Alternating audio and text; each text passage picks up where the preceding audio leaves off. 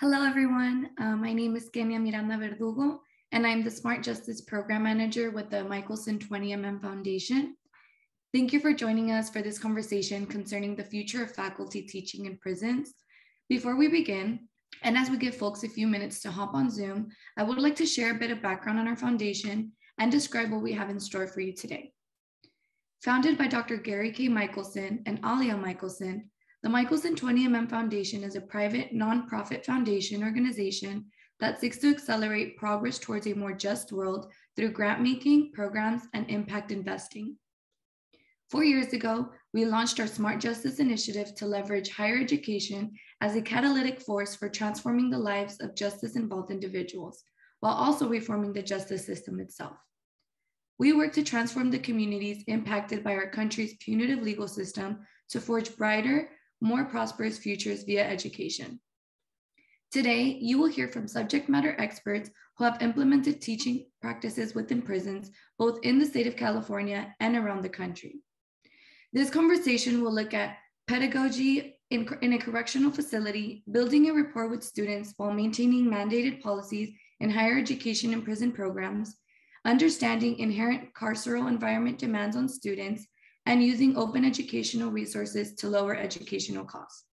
As a note, the opinions expressed in this webinar are each participant's own perspective, which in no way represent the opinions or views of the Michelson 20mm Foundation. Before we get started, I would like to remind everyone that you will be able to ask questions via the Zoom Q&A function. We will dedicate the last portion of our webinar to answering some, if not all, of your queries. With all that said, it is my pleasure to now introduce our founder and co-chair, Dr. Gary K. Michelson, who will make a few remarks to get us started. Welcome, everyone, and thank you so much for joining us today for the future of faculty teaching in prisons. While many of us are starting to settle back into some sense of normalcy, students and faculty within our prisons continue to experience the damaging repercussions of the pandemic. Most faculty members have not been allowed into the prisons in over 2 years, and many critical education and faculty training programs have suffered significant setbacks and fallen into disrepair. Today, we hope to jumpstart critical components of this recovery by identifying key best practices to empower our passionate faculty leading the charge. We are, of course, thrilled that Pell Grant eligibility for incarcerated students has been reinstated after 26 years and has precipitated this current expansion in higher education and prison programming as a national priority. By the Vera Institute's estimates, the restoration of Pell Grant eligibility for students in prison will allow 500,000 additional students to qualify for federal funds that have been unavailable for the last quarter century. These are 500,000 students who deserve the opportunity to succeed. However, merely restoring Pell Grant eligibility will prove insufficient if we fail to provide the training and resources that faculty need to deliver quality in-prison programming. Recognizing this vital gap, our Michelson 20 Million Mind Foundation recently awarded a Spark Grant to faculty members at Cerro Caso Community College in order to catalyze the development of an open license faculty training and professional development program explicitly for higher education in prison programs.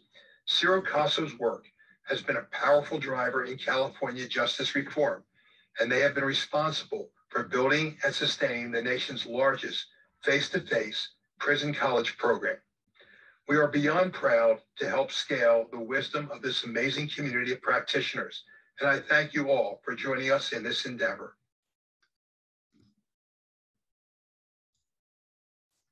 Thank you, Dr. Michelson. I would also like to introduce Connecticut State Representative Josh Elliott, who will share a few remarks on this work.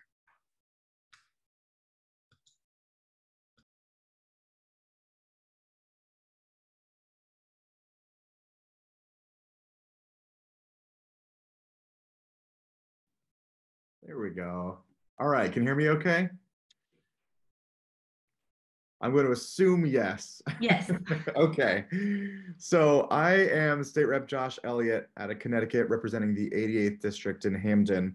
I'm the chairman of the Higher Education Committee, and a lot of this work was brought to my attention by Dr. Erin Corbett. And for me, it's I couldn't be more excited to work with her and Dr. Zelda Rowland over at Yale, because a lot of my work that I did before I became chair was in the world of criminal justice reform. My primary bill was to ensure that Connecticut became the first state to make telecommunications free for people who are incarcerated.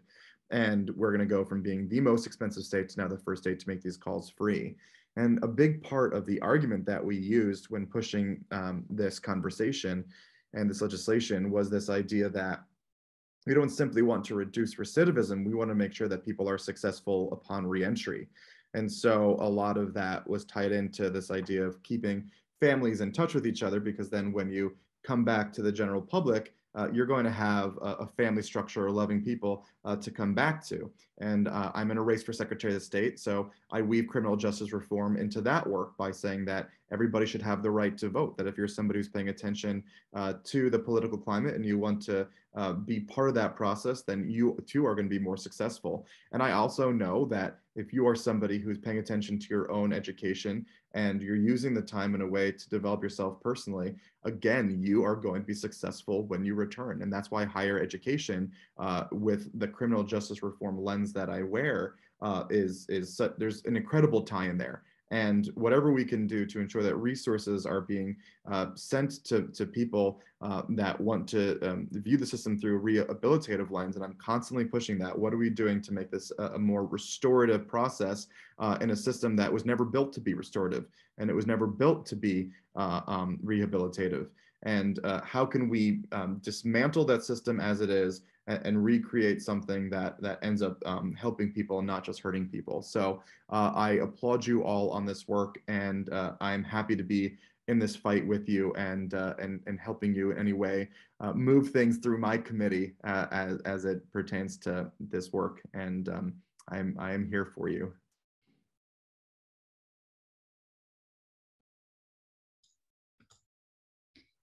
Thank you, Representative Elliott, for your insightful comments. It is now my pleasure to introduce Peter Folks and Alec Griffin from Saracoso Community College, who will be leading a presentation and a following panel discussion. Take it away, Peter and Alec. Thanks, Kenya, and both the representative and Dr. Michelson. So faculty training is near and dear to Alec and me because we both are faculty, but we both understand deeply kind of the practitioner level knowledge that's needed within here. We've been working for 5 to 6 years, almost full-time inside of prisons as full-time paid professors for Saracoso Community College. So luckily in the state of California, it kind of coincided at the same time where we had a few second chance pilot programs, but the state in 2014 issued a Senate Bill 1391, which allowed our Board of Governors tuition waiver to be applied to anybody that was incarcerated, just like somebody who couldn't afford college on the outside. This now applied to everybody. And so our program at our school kind of began very small, but started for the last few years has been very engaged in faculty-centric development, both with guided pathways and things like that. So do we have slides that we can throw up? Awesome. So I just want to get started, center ourselves a little bit with student voice. And this is one of my students from a few semesters ago. In his own, I just wanted to look at it. I could have quoted it, just put it on there, but I wanted to look at it in their own writing because I think it has a bit more impact that way. But within this student statement here, I think we can begin to see that the classroom environment is where this transformation happens. And I also want to qualify, when Alec and I use the word transformation, we're talking about that human's idea of what their own transformation has been. Not that we're prescribing that somebody has to become one way or the other or something like that, but that transformation from the faculty perspective should be allowed to happen within the classroom. And what we provide should allow the student to go from A to C or A to F or A to Z, wherever they need to get to. We're simply facilitating that process within the classroom with the content that we deliver. I am a faculty lead for career technical education within our program, but I'm the department chair of administration of justice. So we have one of our more successful programs are both Alec and I's associate's degree for transfer. Mine's associate's degree for transfer in administration of justice. And then Alec, do you want to introduce yourself? Yeah, Alec Griffin. I am also the prison program faculty lead for arts and sciences. I teach anthropology and sociology and sometimes political science and I've been on every single yard of the 7 within both prisons. Awesome. So can we advance 2 slides forward, please, to the first diagram? Cool. So between Alec and I's discussion over the last half decade of trying to figure this work out while we're kind of being confronted with multiple issues coming on here and there, we've also found peers within there across the country, 2 of which are on the call with us. And so we're going to work with Dr. Andrew Beckett, who's in Iowa for the Iowa Consortium for Higher Education and Prison, and then Dr. Aaron Corbett, who is at the Second Chance Education Alliance out of Connecticut. And so we're going to bring them into this as a panel, but we've talked about with this group of 4 people, we've talked about a couple of these components here. And so one of the things that I'd like to frame the discussion with today is like a conceptual framework for when we talk about faculty training. You can have second chance Pell, you can have an administrative component, the practitioner doing the job in the classroom. I am absolutely biased, but needs to be a primary focus of program implementation. That is where things might go very well, things might go very wrong within implementation, but it's also the space where student contact happens the most.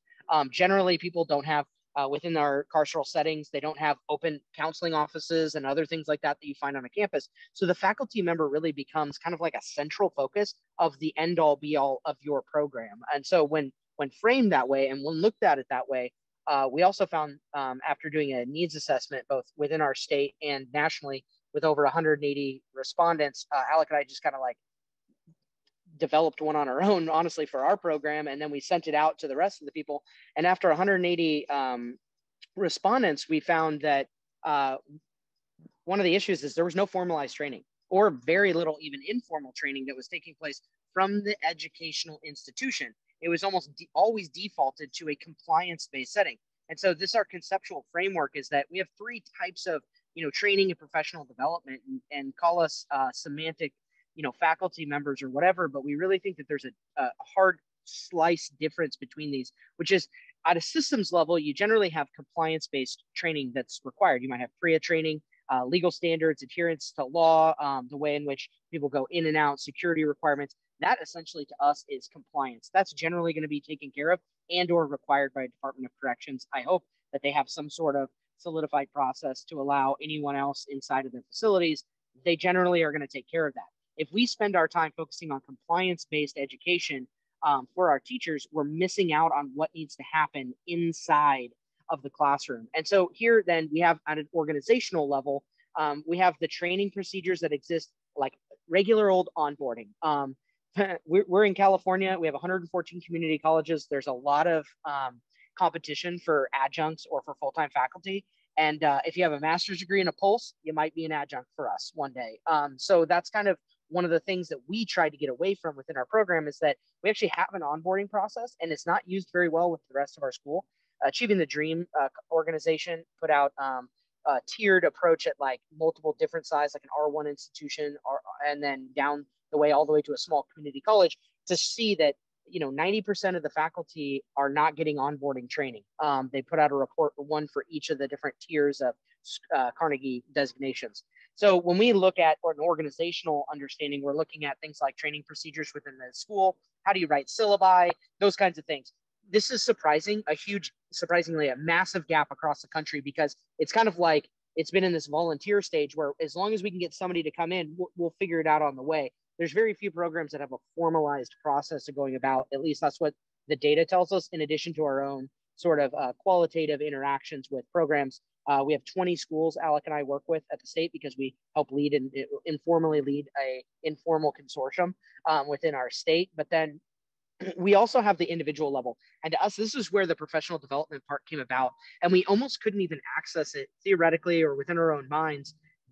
We couldn't access it because we hadn't had the experience to really dive into what we needed to do in a professional development way. And so at this tier, we're looking at things like a specific academic freedom. There might be rules in your state, like there are in ours, that faculty have purview over certain things within their classroom, reflective teaching practices. And also we have just sort of like the day-to-day of what goes on within the classroom and how we train to that. So those are the three salient categories we're going to look at today within those. We can go ahead and advance the slide forward. So one of these things is how can this benefit students? I love quantitative data. So in my program, the area that I work within as part of the program, like one of my talents that I bring to it is that I want to look at the quantitative data. And so here's a quantitative assessment that we did over about 14,000 enrollments on main campus to 4,000 enrollments inside of prison over a 3-year period within our program. We're able to find out at the end of this that there's about a 14% higher success rate within prison with our education, even though it's the same faculty members that might be teaching inside as they are outside. This led us to ask questions about what are we doing and where is professional development fit in this? We can go ahead and advance one more. And so what we need to look at is what happens when you engage faculty. And so leading out of that last slide that I showed you, if we can, look at this area between 2016-17 and 2017-18 academic years, this is within our own program, we had a massive spike in overall unique headcount with students. That also drove more teachers being involved and more classes being offered. And so we had to respond as a program and as faculty having primacy over professional development within our systems in California. We needed to develop something that was really a structured way to carry onboarding and then ongoing training in through this, not sending people to conferences, but really saying and becoming professionals and subject matter experts ourselves in our program to say, what do we need for our program to be effective? And then creating an evaluative measure that we can rely on year after year, where we're able to pull data immediately and determine success going up, success or retention going down. Do faculty actually attend these trainings? Those kinds of things. These are important parts. And across the nation, we're looking at programs struggling with KPIs, key performance indicators for this. In our system in California, we have KPIs that are required, and recidivism is not one of them, surprisingly. So the way Alec and I look at this generally is that we need to stop talking about recidivism. There is a lot of academic coverage of that subject, but it doesn't affect my day-to-day inside the classroom because I'm not here to cut recidivism down. I'm not a criminal justice employee anymore. I used to work in law enforcement. I'm an educator. And so I need to know what's going on in my classroom and how it's going to work. And so I think there's a more proximate measure we could use in terms of student success, climate surveys, overall satisfaction of employees, as well as needs assessment, which we've developed one and we can put out later. Alec, do you have anything to say?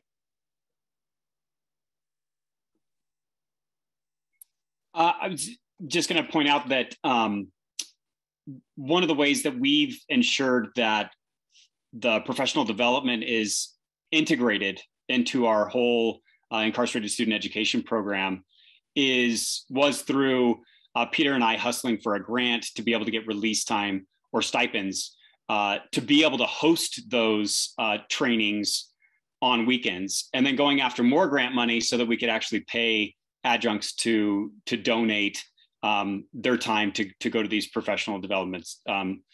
A few of them are covered within our own school system, but we also felt that there weren't enough of them. So we started to integrate more in. In fact, we're going to be hosting one for our own school on a Canvas training as CDCR implements laptops and Canvas shells inside. We're going to be hosting a Canvas training for our faculty members this Saturday because we've been able to tap some of those grants. I was just going to kind of point to the need to be able to supplement people's time with compensation for ongoing professional development, as maybe 1 or 2 days isn't enough in the year. Yeah, absolutely. So for us, it's an ongoing process within our program. Can we push the slide forward one, please? And so when we look at this, the training, which is that second organizational component, when looking at the framework, the organizational component is a training response that we needed to develop. We have no solidified training for anything on our entire campus. And I know that there's a lot of other schools that are maybe fall in there. I think the closest we could find was probably online instructor training, where they needed to go through like a little something first. So what we did is in working with our local unions, and this is going to be a very fast forwarded survey of the different areas of professional knowledge that is needed to encompass faculty training, is we worked with like our developing an MOU with our union that required 4 hours of training. When that was completed, we then said, hey, we'll make the 4 hours of training instead of relying on the union to do it, which was very, watch out, you're going to die, you might get stabbed, don't say this word, that kind of thing. We, after working in the facilities, felt like the training it was only a replication of Department of Corrections training. And so we felt as though we needed real teacher training to go in there. And it's now kind of become the primary type of onboarding at our school, because we can also use grant funding that we wrote to pay teachers to come to it. And we run more ongoing training for our prison program than any other topic within our school. So our prison faculty, 57 of them right now that currently go inside, that are paid employees of our school that go inside to work and teach about 100 to 115 course sections per semester there. They go through this training all over and over and over again. So one of those things was, first we needed to develop a governance structure. So we have a standing participatory governance structure within all California community colleges. Part of that representation is through the Academic Senate of California Community Colleges, which is not a union, but it is a professional kind of responsibility organization that is legislatively designated to handle issues within our college that then administrators are meant to administer. For instance, curriculum. We have primacy on that and develop that. Programs, hiring recommendations, as well as professional development. So we felt that this fit right in there. We read the policy landscape. We created a resolution that formed a committee that had a primary goal of getting people trained and establishing a standard at our own campus. And that developed and blossomed into understanding and creating guided pathways. So we now have 7 degree pathways, transferable degree pathways. This last semester, we graduated 100, or last year, we graduated 167 associate's degree for transfer folks from inside of our prison program. The year before that was 93, and this current year is going to be somewhere around 199. It amounts to about 40% of our entire school's degree awarded degrees for our community college now come out of prison, because we have a very engaged and knowledgeable faculty base. Even our adjuncts, we treat them as we would with full-timers. Part of that is them understanding everything and then looking at it from the student perspective, right? Because we are in there and we're interacting with it. Alec, do you want to talk about the PTK component, about like how that informs us? Yeah, sure. So a very large percentage of our students, because Peter alluded to their success rates, qualified for Phi Theta Kappa, the Honor Society. And we have a very engaged student population on a specific yard at Tehachapi in particular. I think we have over 100 PTK members that are just constantly trying to engage in helping the college, but also engage in helping to change the dynamics of the prison yard with projects, with citizenry, give back kind of donation drives, and all of these other different things. PTK, to a large degree, has also become our tutoring structure, which is on that yard. It's our largest yard in terms of student population. And they're helping to inform us because they bring up a lot of the positives and negatives of our program in meetings, and how to make them better and how they can help.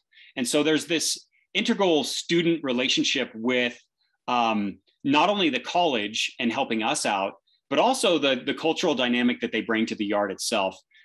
They've become kind of the cool gang on the yard where incarcerated folk who are not even part of the college are asking to do projects with Phi Theta Kappa. So I'm I guess the advisor for these groups. The yards have changed a lot during COVID, but I was able to meet with them last semester when we were able to go in with kind of limited time. And they're engaged in right now recycling projects and some of these other things that are going on. Just astounding at not only their work ethic, but the vision. They're putting together right now prison-wide newspaper structure and also podcasts too. So they are highly motivated and act as kind of like the college's arm and or care structure inside of the prison yard. Hopefully that alluded to what you were getting after, Peter. Yeah, I think so. I just lobbed that one over to you. Sorry. PTK is a National Honor Society. It has about 1,500 different opportunities for scholarships when students get out.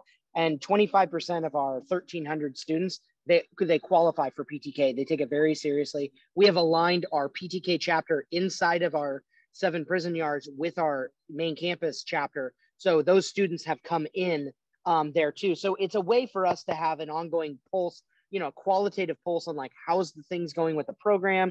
Where can we change? Where can we do this stuff? And with Alec being an advisor, then he and I can talk about this, and then we can guide and implement new training. So that's kind of like where our roles fit into this program. And then this was all working in the background as we came up to this thing, and we got an opportunity to write a Catalyst grant for an OER faculty training handbook, which Alec and I have finished. It's like 100 pages of content. And it's maybe more like a train the trainer type of document that's going to be open resource that Michelson has helped us with, as well as adding a training component, which is through an event that we're going to be running in June for faculty and program managers or whatever else that some of the other people on this call are also going to attend. So we'll get to that in a little bit. Can we forward the slide? Understanding and using OER to our advantage allowed us to come to scale. It was impossible to afford textbooks. So we needed to go through and teach and train our faculty of how to adopt OERs. Let's come to consensus on, and we say teach and train, but honestly, it's a lot of this is Alec and I being consensus builders. Okay, what's a great way to serve students? Let's implement OERs. And so when we implemented OERs, we went from like 20 core sections to 85 within 1 year inside the prison, because now we could actually have the classes being offered. We had teachers that pick and chose and curated groups of OER materials and textbooks so that they could be delivered. We then had to get them printed. I've had to drive a U-Haul into our prison, like a 25-foot, 30-foot U-Haul into our prison with thousands and thousands of pounds of books. I just did that at the start of this semester. And that kind of stuff comes out of the training component. Then we move into, okay, this is challenging us to pick the right textbooks. There's no more hand-me-down syllabi going on. There's no more hand-me-down textbooks within the program. So as we teach and train people within what our organizational structure is going to be like, let's look at the next side, which is professional development isn't just, I'm going to train you to do this thing. Really, it's a comprehensive approach to understanding and responding to what our faculty need most. And so for us, that fell into the category of trauma-informed practices. We then worked within our state informal system. And we're part of a community of practice that brought in NYU's McSilver Institute of Research. Part of that, like all these things have been interlinked, and it sounds like a lot because it is. Honestly, the most substantial part of our program that's been able to produce these types of desired outcomes across the country, both in terms of amount of students served, the full-time equivalent metric, as well as graduations, and success in transferring people to a variety of four-year institutions in our state. One of those things has been faculty taking a primary role within the program, because Pell might pay for administrative support, but how are you going to engage your faculty to actually do stuff beyond just teach in the classroom? And so for us, that's been a core component. Like Alex said, the cool gang on the yard is college. At our school, the Tehachapi crew is a problem. When we show up in the parking lot with 4 people and hop out at graduation, like, oh, Tehachapi crew's here, because they know that we work differently. We work as a community of practice with our instructors, and we have time, and we actually prioritize that type of work. So Alec and I are doers. We love theory, but we like implementation and praxis more. We're actually putting it to work. And so that's one of those components. So in doing that, this came up where it was like, hey, there's an opportunity to do a community of practice event, but no one's willing to run an event. So we went through and were able to snag some grant money in 2019 within our college, and we put on an event. We can advance the slide. And we put on an event that we call Base Camp. And so Base Camp is run as a retreat for faculty and program educators around prison, but also includes every carceral environment like jail or community corrections. And we had about 92 people come. And then the pandemic hit the next spring. We're actually running another one though in June, this June 8th to the 12th, right here. Join us in the community. This is I sent a link, Kenya. I'm so sorry, or Jen. I had sent a link. Can we drop that in the chat, maybe? So the ability to register for this event is now open. It's June 8th to the 12th. It's fully all inclusive for faculty, including like food, housing, everything, to come together, gain consensus. And what we wanted to do, this was a statewide opportunity we had in 2019. We want to do this now nationally. And Michelson has helped catalyze this work so quickly.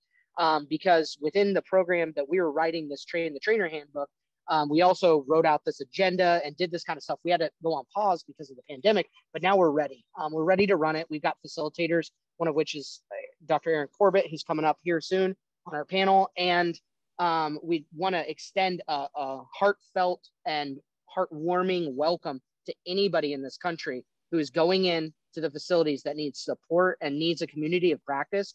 We want to build that with you. We're going to do co-production of research, ethnographies. We have like actual guided wellness sessions, not just like a room off to the side where you can go be quiet, but we have guided meditation, yoga.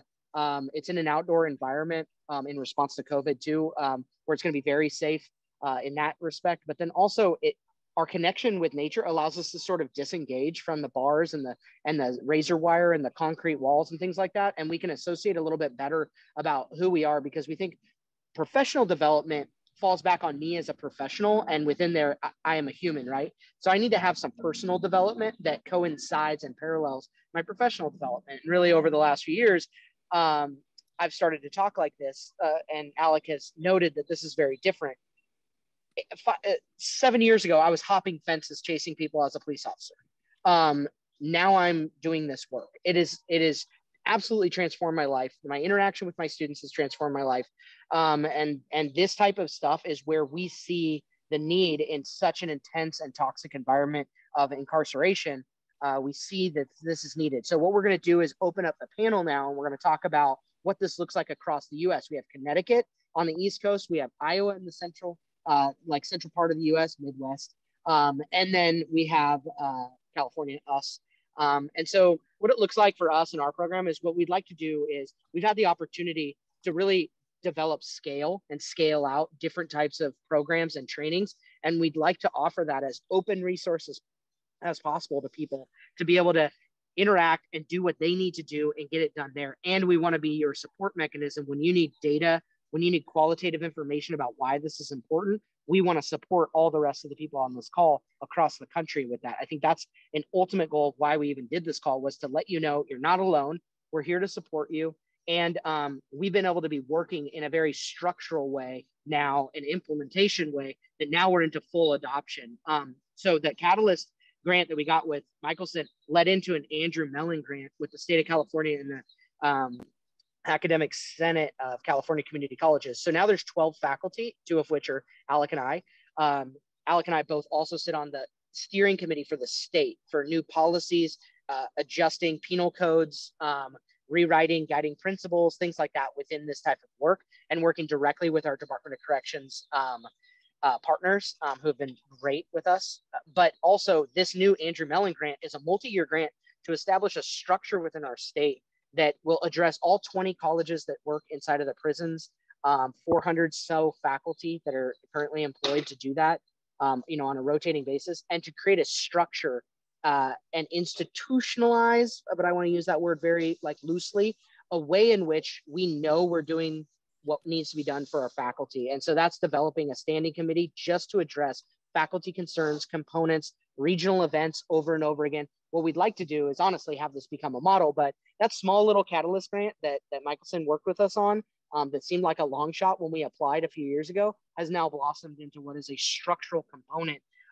We also have a $10 million yearly line item categorical funding for colleges in California now through our work on the steering committee that is now going to be paying to support faculty professional development in this space on an ongoing basis. And so structuring that is there. So we would like to have you join us for this event so that we can then talk through how we can make these things work here and there. And 6 years ago, when I got hired as a faculty member coming from being a cop, I never would have thought that I could have been sitting at a steering committee for a state. And so it's really hard. And I know I see a comment about like, yeah, I know that my state's like this. We understand that. And so part of that is, where do you address burnout? Do you address burnout because you're trying to struggle with systems level issues that can't be solved when you could be working more locally, or addressing local issues, which is what we were doing, is like, what the heck does this keep happening? Why does this keep happening? We need to go to the systems level, and we need to start knocking on doors, hearts and minds campaigns, all those kinds of things. So anyways, let's open up the panel. We'll put more information about that.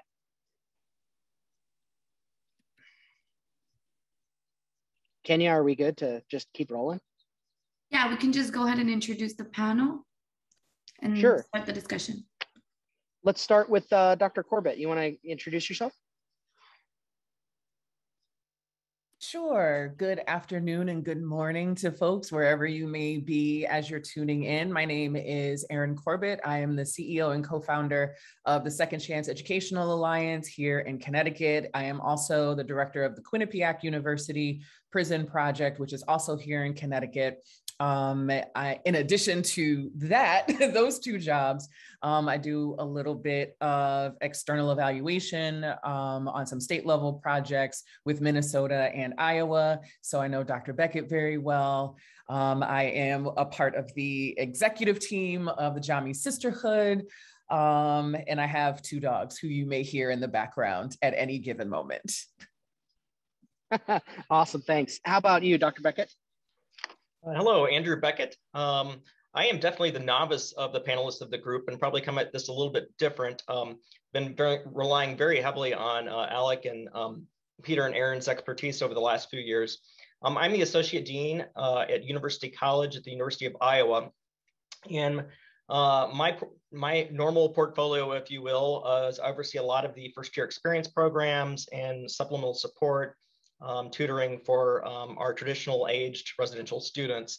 But 4 years ago was asked to assist some faculty in creating a college and prison program.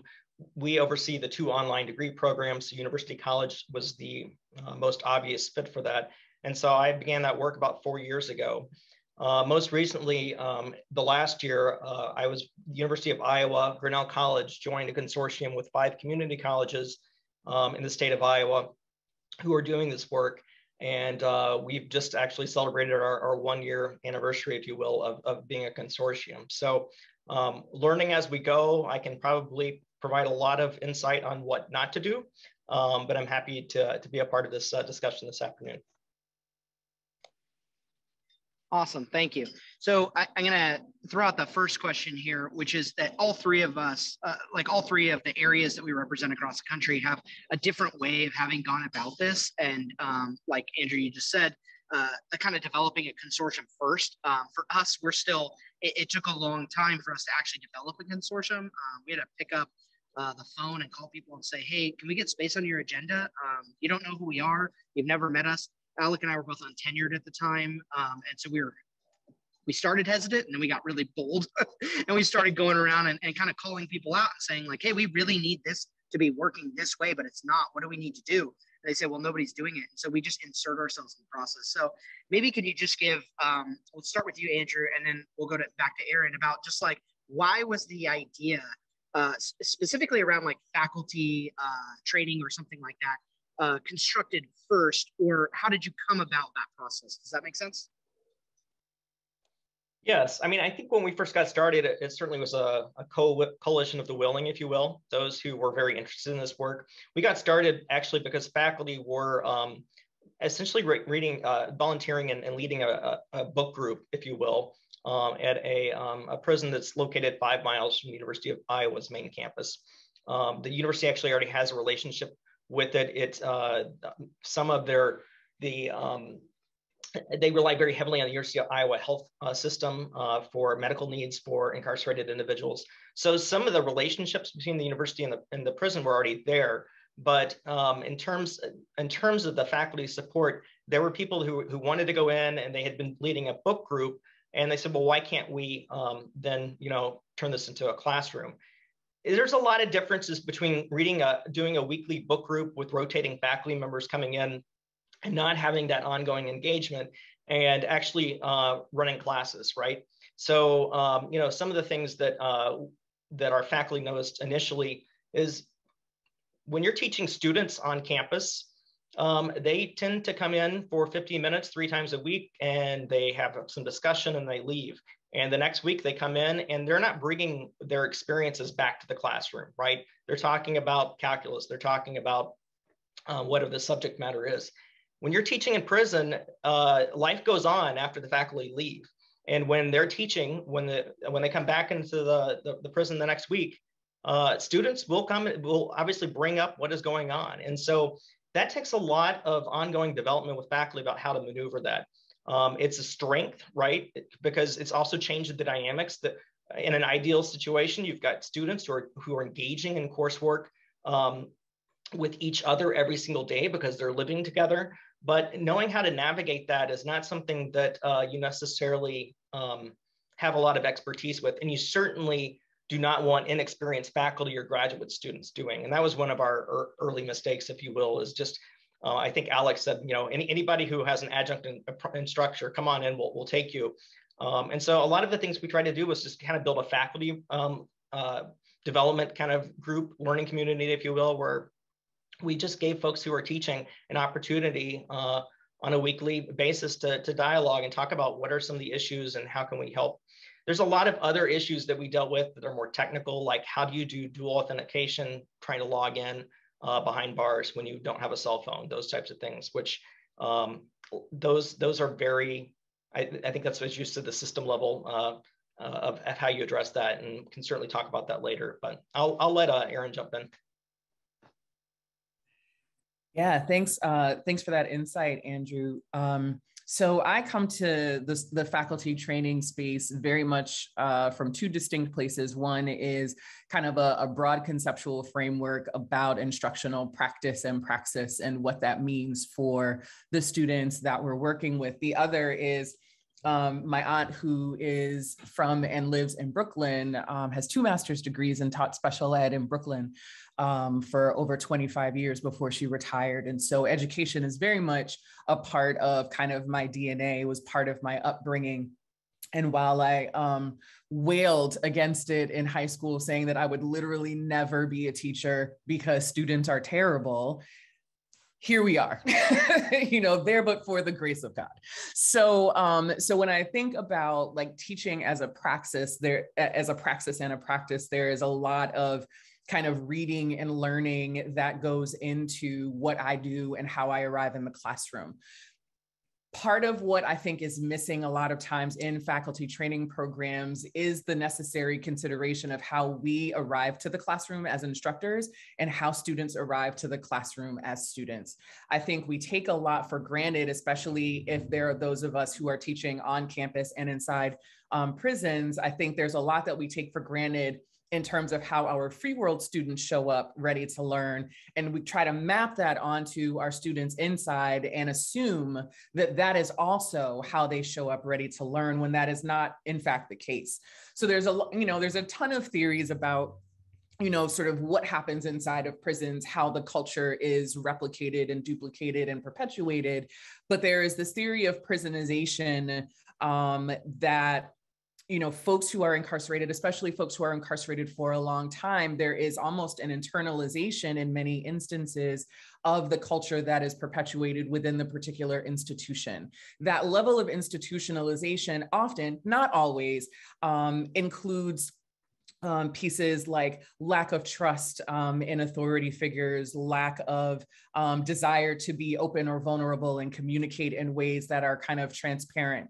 And we expect that is actually, so being open and being vulnerable and understanding kind of the learning space as what it is, we assume and expect our free world students to show up in that way, ready to participate. And in doing so with our inside students, we ignore that there might be other things at play that are impacting how they are showing up to the classroom to take part in the class. And so I think the first part that I try to communicate to people who are going inside for the first time is to literally like take a couple of pauses, a couple of breaths to have this conversation about what they are bringing to the classroom and what they think the students inside are bringing to the classroom. Because it's from that starting point that we can start to break down what are the conceptions that people have, you know, about our students, but what are also the conceptions that people have about themselves. There are lots of people who think they are wonderful instructors, who think that they are just the greatest thing to instructional practice, and they're actually trash. And so it allows us, you know, the kind of flexibility to have the conversation where you can tell someone they're trash, but you can also say, here are the ways that you can be better for yourself and also for your students. The other piece that has been really exciting, but then COVID, you know, just made it garbage because that's what COVID does. In Second Chance, we had crafted a process, and I use we very deliberately. We had crafted a process for faculty vetting. So before even like getting to the point where we're training faculty about, you know, what to do in the classroom, how to, you know, enter the classroom ready to teach, we came up with this process of how to get students involved in the faculty vetting process. And so we came up with this, again, with this process. I feel like I've said that 15 times, so forgive me for that, where people, you know, would send in their resumes, their CVs, et cetera. We would have a couple of released students, so former students of ours, look at the credentials of the person who wanted to teach. If they felt that those credentials, you know, were sufficient, we would ask that person to come in for a first round interview. So they would meet with those students. The students would lead that interview process. Sometimes I didn't even have to be there, which was even greater because I think it provides students more of that autonomy and just kind of ownership of the process. And so they would talk to the person, ask the questions. The candidate would be able to ask questions of the students. And then after that was over, the students would let us know if they wanted that person to proceed to the next step. If they did, the person then observed a class inside, and they would, you know, observe a class that was taught by a phenomenal teacher. So obviously it was my class, or, you know, maybe someone else if I wasn't teaching on a particular night. But they would observe the class, again, observe the dynamic of the students, also observe the dynamic of the facility. Because if you haven't been in a prison before and you're sort of walking into a maximum security facility for the first time, it can be very daunting. It can be very like just oppressive on your spirit. And so this visit was also designed to just kind of get folks oriented to the atmosphere inside the facility. They would observe the class. And then at the end of the class, the students, the current students, would have the opportunity to ask questions of the candidate as well. Once the candidate left, the students would decide if they wanted to have them come in for not a mock lesson, but just like a mini lesson to get a sense of their teaching style, et cetera, see if they had absorbed any of the information that they had gotten from these many steps. And so the teacher would come in. Our classes are 90 minutes, so they would teach for 45 minutes, and then the last 45 minutes would be in real-time feedback from the current students. And then the students decided if a person would be brought on board. So this is very much an inclusive, collaborative process because our students are our partners. Certainly there are, you know, there's content that we are trying to make sure students learn. Obviously, we want to make sure if they're doing things for credit, we get the seat time and all of that stuff, all the compliance stuff for higher ed. We want to make sure that's happening. But we also want to be very, very clear with our students that they are our partners in this venture. And this process really I really think that it helped to make that really just more palpable, more powerful, more authentic feeling of inclusion and ownership of the program. So once someone, you know, just kind of got through that process, then they met with me. And so we, at Second Chance, we do not have a line item in our state budget. We do not have a staff. I am the staff. And so the trainings that would happen with faculty would be led by myself. At the time before COVID, I was working with the University of Connecticut to have some teaching assistants, as well as Eastern Connecticut State University. And we would run the faculty trainings very much like what Peter was talking about in terms of the professional development opportunities that they have created. And it was also an opportunity for our TAs, some of whom I worked with for all 4 years of their time in undergrad, again, prior to the world shutting down. And so it was really great to have them as kind of the next generation of folks who are going to be in this work, so much so that there was one TA that we had who went on to get her PhD and is trying to start a Second Chance chapter in that state. So when you equip people with the knowledge, the understanding, the broad, like, conceptual frameworks of what we do, they are far better able to understand how they themselves are situated within the context of this field, as well as where our students are situated, and they're better positioned to serve them well so that our students are having the best educational opportunities that they can. I hope that answers the question. Oh, yeah, I think more than enough answers the question. Maybe we should just call it coffee time. Awesome, thank you so much. So I want to work kind of back in reverse because you mentioned a couple of things there, and I want to ask Andrew, and then I want to go back to Alec and see. So what other type of evaluative measures is your program considering for faculty? Like, do you have structured evaluations like Aaron was just talking about, how students like might vet somebody? Is there a hiring process, that kind of thing? So Andrew, what does that look like for within the ICHEP consortium?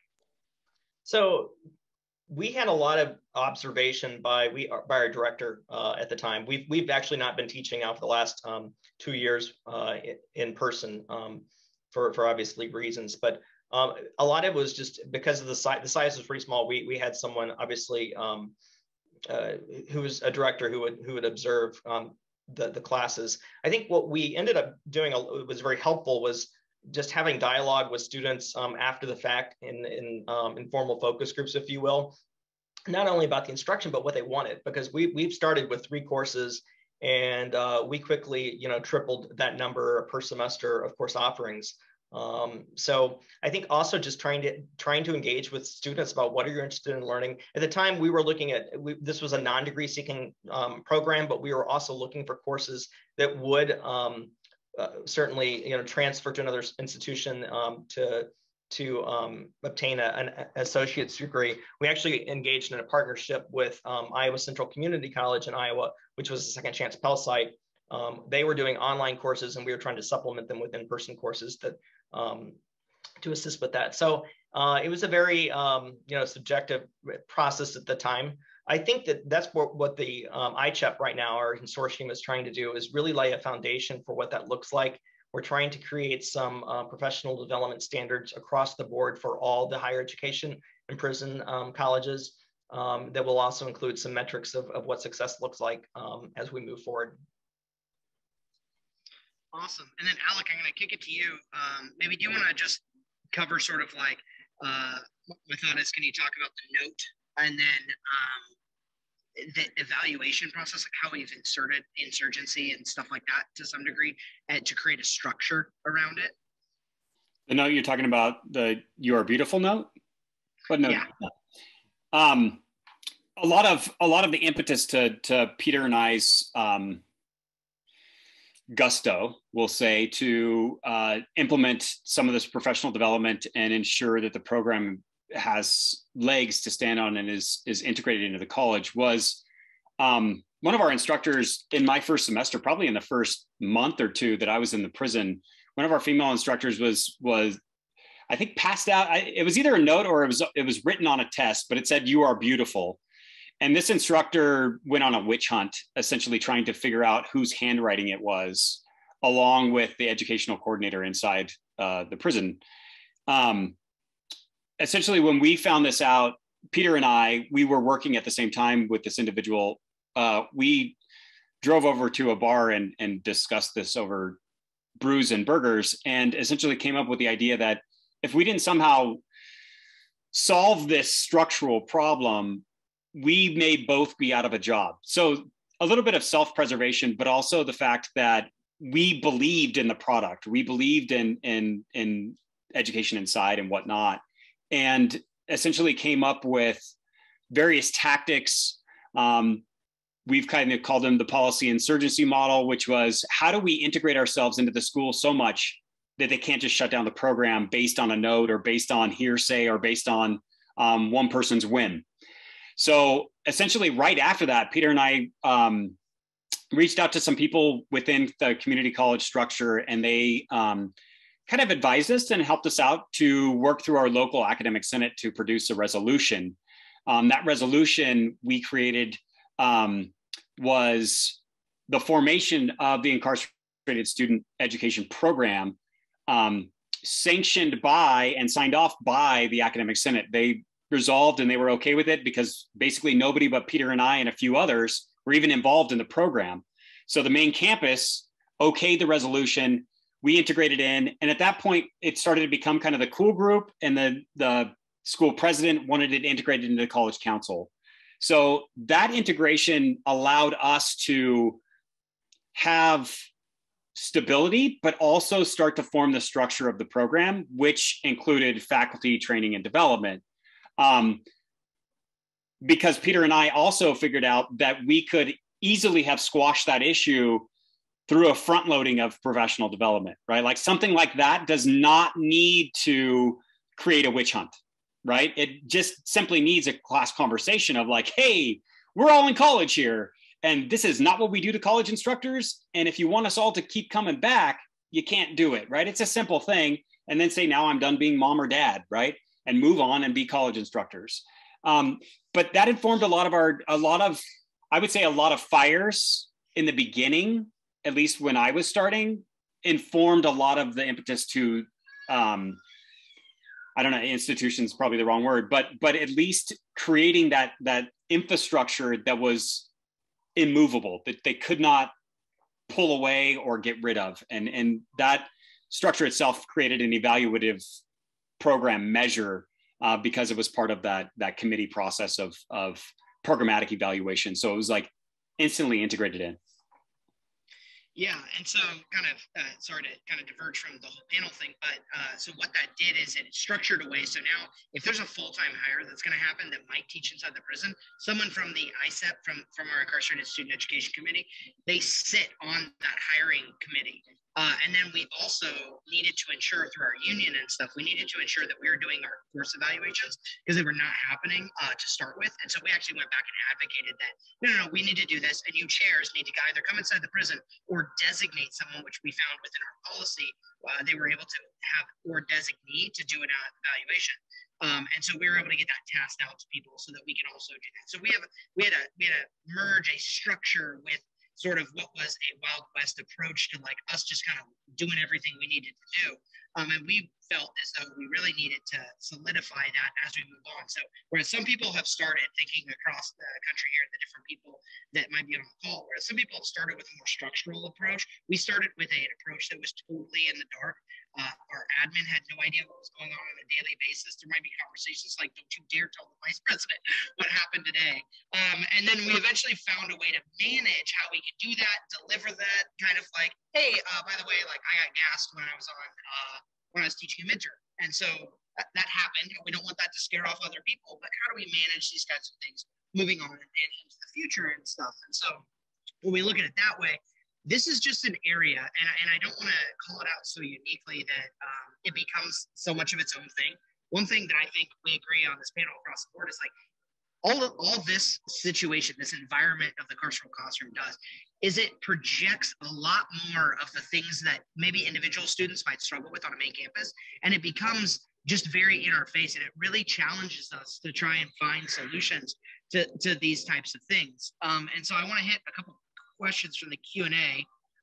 We have got somebody from Lagos, Nigeria. Hello, and yes, please come out to the event. And a lot of this, we think why we wanted to have a conversation that was more national instead of state or region centric was, or now international, I guess, is that we think that these concepts of at least attending to the fact that faculty need this should be applied on a large scale. We just encourage you to do everything you can to structuralize it in a way that it can be there. We had some people with what we've deemed, other people deemed savior complex, that we needed to really address and to be honest, root out of the program. They were already causing damage to students. They were causing damage to the program. How do we do that if we can't hold a peer accountable, saying like, hey, we all talked about this and came to a consensus on this ethical framework? And so that's what happens within our training materials. It's like, here's an issue. If you're visiting on Saturdays, not during class time, people in their housing units, because you're a teacher and you're not doing normal visiting and you're delivering materials to guys in their boxer briefs while they're in their cells, that is what we would call not a professional way of going about delivering material. There's routes to do that. If that's something that absolutely has to happen, you need to make contact with the program manager, that kind of thing. So we needed to create some structure in these areas so that we can do that. Within that, though, there's always a conversation of academic freedom, right? Like, where does academic freedom fall? Somebody from the Illinois Consortium for Higher Education in Prison, Mr. Wade, he published an article in 2021 about censorship within the Department of Corrections. So that's why I'm going to come back across that. So Alec, do you want to talk about how we address censorship from an academic freedom perspective in terms of training? And then I'll bounce to the other attendees or panelists. Yeah, we have decent support, I would say, within CDCR, at least in the educational programs. From custody is a little bit spotty, but training that is difficult. I kind of simplify it and say, if what you're talking about is going to get you kicked out of the prison and end our program, is it worth talking about it, right? I mean, there has to be some level of insurance that, yes, you have freedom to talk about things, but how are they going to sound when somebody gets the flash bite, right? In fact, in anthropology, we cover sex, gender, and sexuality. In archaeology, if you talk about the Moche, they're very, all of their art is sexual. And essentially, there are things that I will maybe skip over. And I would say, are they necessary for my course content if that custody official is walking by in that moment?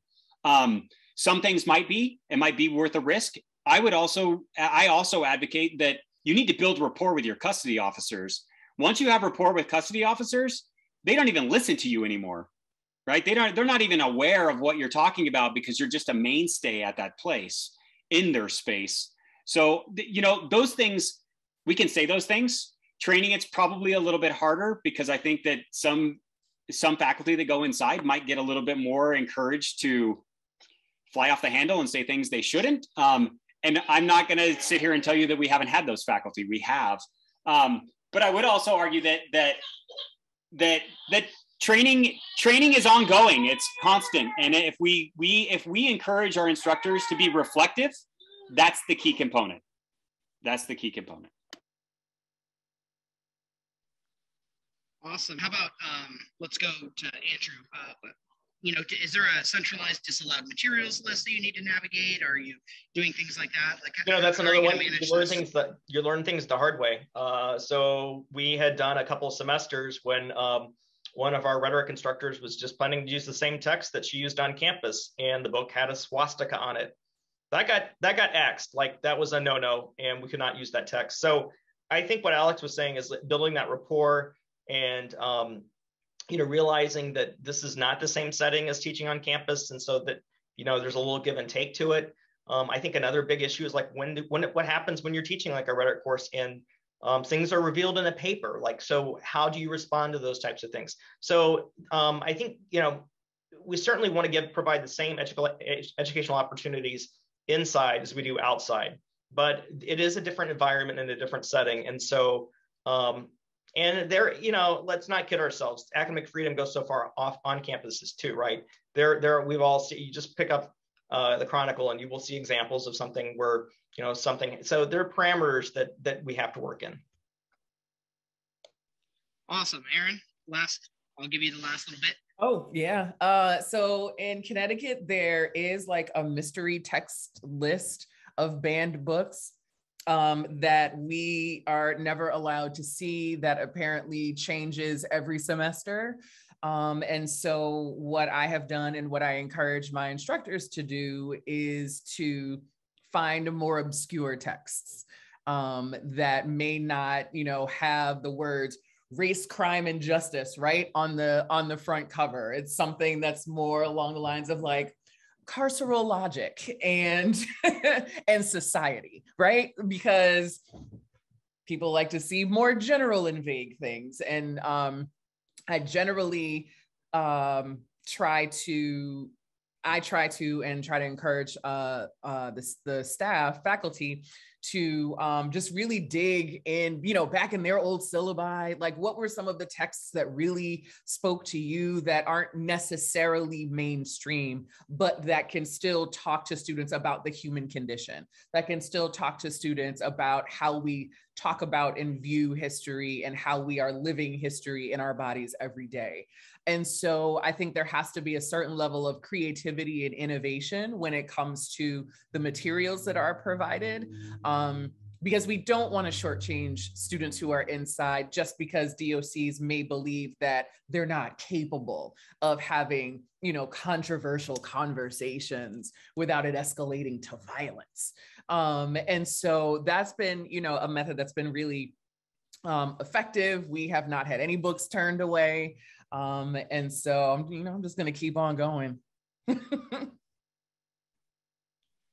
Awesome. So I think that kind of begins to wrap us up. You can tell there's a lot to this conversation that needs to keep going. Honestly, that's why we decided to do a 5-day intensive on it. Aaron's going to be there to help facilitate some stuff. I don't know if Andrew's going to make it, but somebody from ICHEP is going to be there as well. And then Alec and I will be there, pretty much taking out the trash. Not Aaron's trash, though.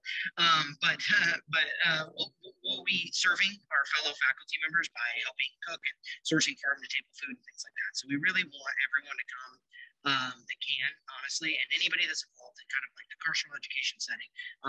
This is an event for you.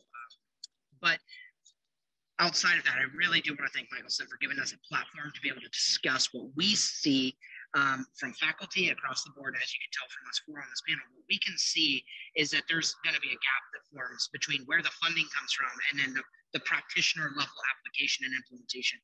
And we want it all to succeed. And so we just ask you to really think about where do faculty fit in your program? And if you are faculty, how well are you represented within that program? So Ryan, do I need to send it to you for any closing thoughts, anything like that? All of us are available. I think our email is going to get dropped in there, but you can email Alec and I anytime, or I don't want to speak for Aaron or Andrew, but I'm sure if you have questions, we're actually going to be out 2 weeks with Andrew at their ICHEP thing, working on professional development and stuff. So it's going to be a great time. Also, we just continue to learn and develop. And if we don't close ourselves off to that process, we feel as though it's changing teaching, it's changing culture, and it's changing the way what we're offering as higher education to really be that, like we continue to hone in on what is our deliverable to our students. Thank you, everybody. Thank you so much to all of our panelists for the very insightful conversation. We also want to extend our gratitude to the audience for attending this robust discussion that will hopefully serve many incarcerated and justice impacted students and communities. Thank you all for taking the time to join us today, and I hope you all have a wonderful rest of your day.